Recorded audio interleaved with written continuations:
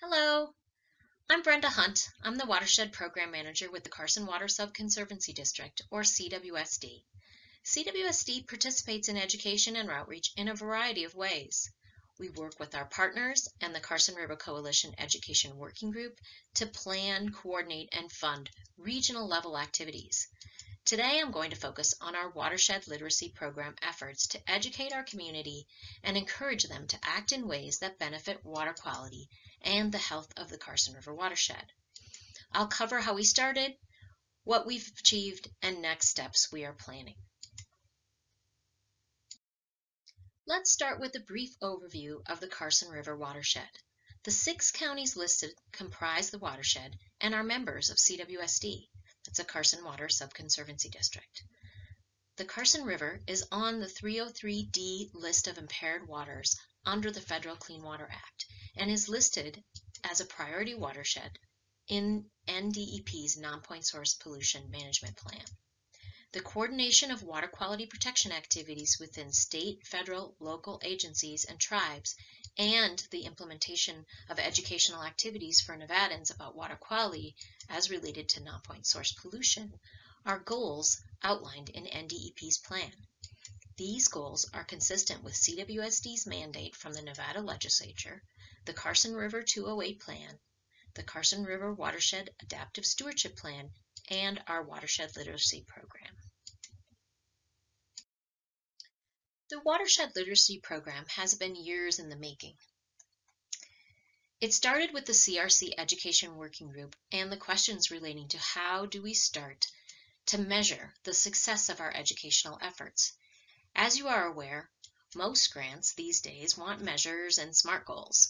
We have so many amazing environmental educators and partners doing incredible work. We felt we needed to look at what everyone was doing and find out where the gaps might be.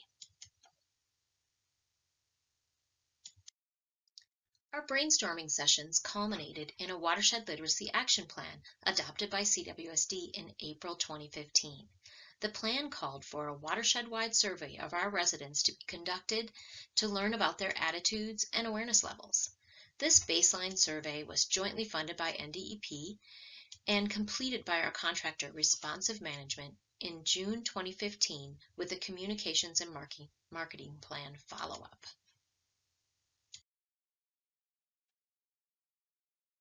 So in 2015, we worked with our partners and our contractor, Responsive Management, to conduct the statistically relevant watershed-wide survey of our residents. So the telephone survey was conducted to determine Carson River watershed residents' knowledge of and attitudes towards watershed health, knowledge of basic watershed concepts, and participation in activities or behaviors that may impact the watershed environment. Only residents in the Carson River watershed area in both Nevada and California ages 18 and older were surveyed using both cell and landlines. The sample size was 846 respondents, which is statistically relevant. The sampling error was plus or minus 3.36 percentage points. Survey categories were as shown here. Cross-tabulations were conducted on a variety of questions, and some of those results will be highlighted in this presentation. The full survey results are available on our website, but let's look at some of the key results. So when residents were asked if they currently live in a watershed, 62% of the people either didn't know or didn't think they lived in a watershed. When asked where water ultimately drains from their property, only 9% stated the Carson River without prompting, and 87% of the residents did not name the Carson River as the ultimate location that receives the watershed's runoff from precipitation or watering. The survey indicated that once people were informed about what a watershed was, they cared deeply about protecting it, with over 75% of residents giving it a score of 8 or above, as you can see on this graph. When asked how much they affect the health of the Carson River watershed, 70% of people either didn't think they affected the health of the watershed or they affected it just a little bit. This indicates the disconnect from what the cause of non-point source pollution is, you and me.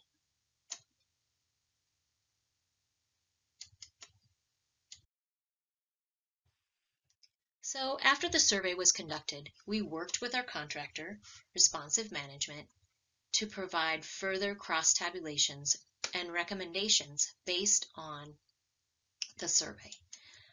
This culminated into the 2016 Watershed Literacy Marketing Communication Plans and a second Environmental Education Roundtable.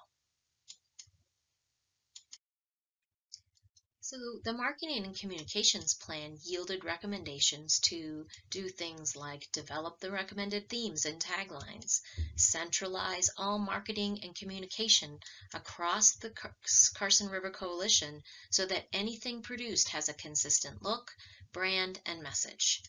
Develop high-quality mail, email, and telephone database of all target audience for future marketing efforts. Focus on local newspapers as the media of choice. And that was very interesting. People were, when we did the survey and asked people where they got their information, they suggested they got it from the newspaper as their biggest, as the highest result. It's been 5 years now, so it'll be interesting to see if that's still the case or if social media has now taken over. Other things were explore the possibilities of getting information on the Carson River watershed into water bills of watershed residents. Take full advantage of social media, that type of thing. So all of those recommendations. So with these plan recommendations and the survey, we met with our environmental education folks at a second roundtable in April 2016 to review and prioritize messages. The key overarching message for the campaign was to connect residents' health and quality of life to the health of their watershed. Key associated messages were reducing runoff from property can improve water quality in the watershed, protect the floodplain from future development, and the Carson River watershed is the source of our drinking water. There were many other messages that came out of the recommendations and the roundtable discussions for priorities, but these were deemed the critical ones to start with. During the floodplain protection session on March 17th, we will show one of the floodplains as community assets videos that was created by CWSD through FEMA funding and support. So we developed and began implementation of the Watershed Literacy Program, including the I Am Carson River Watershed campaign PSAs and watershed moments. The following are some of the deliverables from these efforts. So remember, we learned that 62% of our population didn't really know what a watershed was or that they lived in one. So we started thinking about ways to address that issue. One project that had been discussed for years was to sign the Carson River watershed. This seemed like the perfect opportunity, so we partnered with NDOT, the Nevada Department of Transportation, to place watershed signs at our boundaries. The signs say entering Carson River watershed and state the adjacent watershed going the other direction. So entering the Truckee River watershed or entering the Walker River watershed, for instance. This has only happened in the Nevada portion of the watershed to date. We have plans in the future to approach Caltrans to complete signage in California as well. Another labor of love has been the Carson River watershed map. We updated the map locations and icons, created a watershed timeline, and created a Spanish language version in both physical and online versions. The updated watershed timelines provides historic information about significant events that have affected the river. The online version allows new events to continue to be added. When you click on the pins, a picture and specific information appears about the topic, whether it's related to places, life, or activities. We also worked with Sierra Nevada Journeys, a local nonprofit education group, to develop a K-8 curriculum that uses the map and meets the Nevada academic standards. Teachers are able to access the information by going to the URL that's on the slide. Our flagship campaign, the I Am Carson River Watershed campaign, launched November 2019, a few months before the pandemic started. Working with our partners and Neon Agency, our contractor, we worked to make the campaign logo something that looks iconic and personally connects residents to the Carson River Watershed. The logo was also created into a sticker. The backs of the stickers provide information on what people can do to keep pollutants out of our waters. With easy-to-understand icons and a call to action, we are hoping this campaign will become Carson River Watershed's corollary to Lake Tahoe's Keep Tahoe Blue campaign. We were able to partner with 16 water purveyors throughout the watershed to send out these stickers and an introductory note to 37,000 residents in their water bills. We are starting to see the stickers on the backs of cars and on water bottles. Help us make this campaign go viral. Please contact me if you'd like a sticker or would like to hand some out to your offices, classrooms, or businesses, etc. The logo has also been made into a GIF that can be linked to the I Am Carson River Watershed splash page. We continue to ask our partners to put this GIF on their websites with the link so people can access the films and any new content as it's created. In August 2019, we worked with Neon Agency to film a walk through the watershed. The film travels to 24 spectacular locations throughout the watershed and asks viewers to do a few simple things to protect the quality of our waters. Carson Pass, shown here, was a challenging place to film. The rock top was narrow with cliffs on either side. While filming at the Carson Sink, it was about 100 degrees. Vanessa Vancouver was amazing to work with. She's bilingual, making filming the Spanish language version easily accomplished at the same time as the English version. The films are available at iamcarsonriver.org and on our Carson River Watershed YouTube channel. I'm just showing you a picture of the start of the Walk Through the Watershed film. You'll get to see the actual film in the next presentation from Jolene Cook with Neon Agency.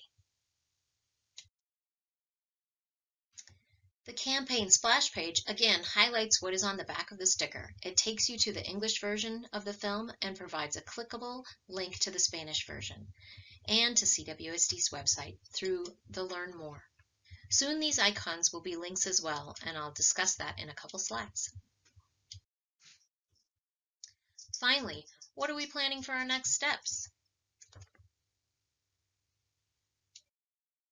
If you are with us during the premiere of this outreach and education session on March 3rd, you've just been privy to the sneak peek of our new public service announcement, Water Connects Us All.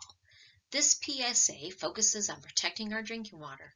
The formal launch of this PSA is scheduled within a few weeks and will start with a media blitz using traditional media and social media.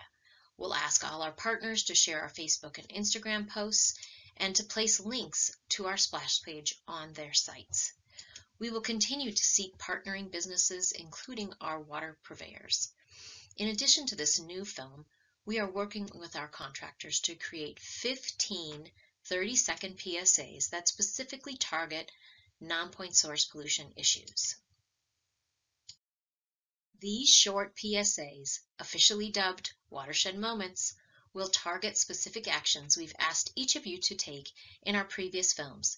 In addition to those actions pictured here, Watershed Moments will be professionally created to include things like picking up trash, directing your gutters to your landscaping or a rain barrel, car maintenance, and other non-point source issues. The focus will be on creating fun ways to show people the actions they can take to limit non-point source pollution. Then we plan to ask the public to submit their own versions of Watershed Moments. We think it will be a fun and creative way to see people taking actions to limit non-point source pollution. Lastly, when all this information is out there, percolating throughout the watershed, we plan to resurvey watershed residents in 2022 and 2023. This step is critical to assessing our efforts, seeing where we need to increase information, and honing our messages. We will need everyone's help to succeed and are hoping everyone listening will share this information widely so we have a consistent and repeatable message reaching our population. Please note that our partners in the Nevada Division of Environmental Protection's Water Quality Planning Bureau jointly funded this work with Carson Water Subconservancy District. We could not have done this all without their professional and financial support. Thank you for listening, and if you are seeing this during the premiere on March 3rd and have questions, please join us for the live question and answer Zoom call at 11:30 a.m. on the link you were sent. Otherwise, enjoy our following presentation. Thank you.